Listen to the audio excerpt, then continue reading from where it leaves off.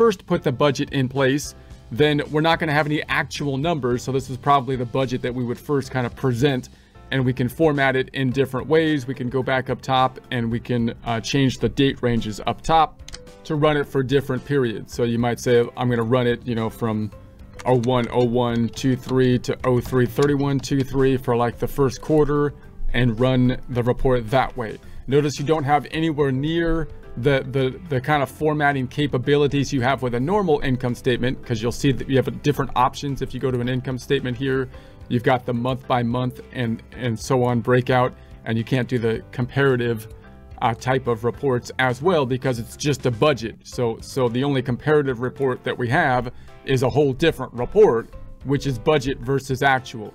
That's why I say that if you were to, for example, create this budget, which you can, just from the prior year data, we saw that you can just kind of easily do that. Then of course, as time passes, you can make a budget versus actual, your budget constructed from the prior year data. But if you were in QuickBooks, you could just do a comparison to the prior year data using just a comparative report analysis, right? You can compare to the prior period and the prior year.